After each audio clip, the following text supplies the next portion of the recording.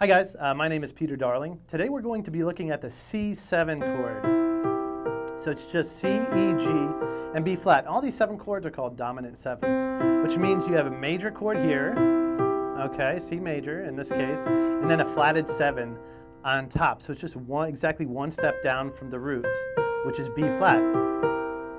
And it works on like the 5th degree of a scale. So in this case, if you're in F major, F, G, A, B flat, C, 1, 2, 3, 4, 5, where C is the 5th degree of the scale, it'll typically it'll resolve from there to the root to the 1st degree, which is 5-7 chord, or a dominant 7, will go typically to the root, which is in that key, which is the key of F. Bum, bum. So we have C, E, G, B flat, going to an F major, which is C, F, and A.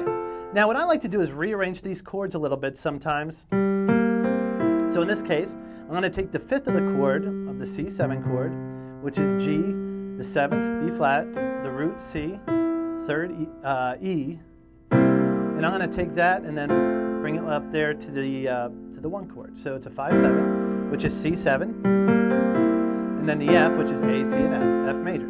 So bum, bum. How this works is kind of something like this. So it's F, C, B, C, C sharp, C, 5-7 chord, C7, 1 chord, or the F chord. There you have it. All right, guys, great job today. Thanks for checking us out. Remember also to send your requests to requests@mahalo.com. And also check us out on Facebook and look for our new and exciting upcoming videos we have going on. So look forward to seeing you next time.